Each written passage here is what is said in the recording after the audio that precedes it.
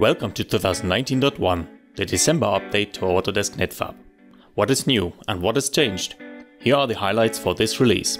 A number of updates have been made to the UI. The new menu style combines main menu and toolbar from the classic menu. The Home tab contains the most commonly used tools in one place.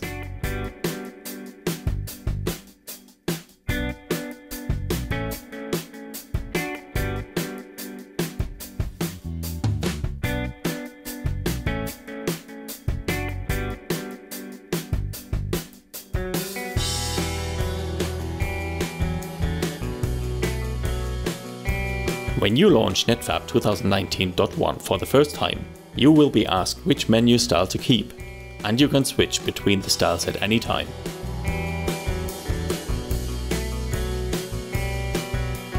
Another addition is the Viewcube. With it, you can control the perspective of the display by clicking its faces, edges and corners, by clicking and dragging, or by choosing from the classic perspectives in its context menu.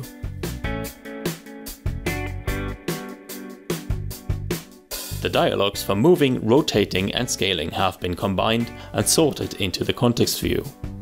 Now you can perform these transformations while keeping the actual part in view.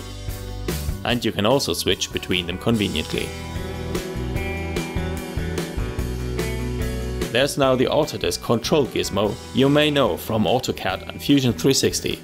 It appears whenever you choose any of the three transformation controls.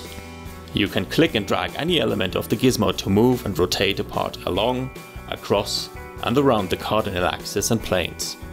Or you can enter numbers into its fields. Lattice Commander has left technology preview. Lattice Commander is one of Netfabb's toolsets for defining, generating and post-processing latticing structures.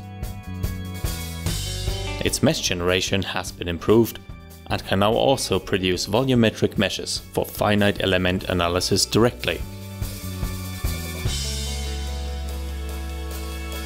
Additions and improvements to support generation address support removal, strengthening supports and support management.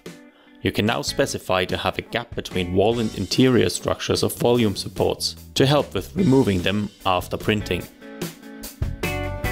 When you have edges supported with polylines, you can instantly add some reinforcement to hold the edge firmly in place.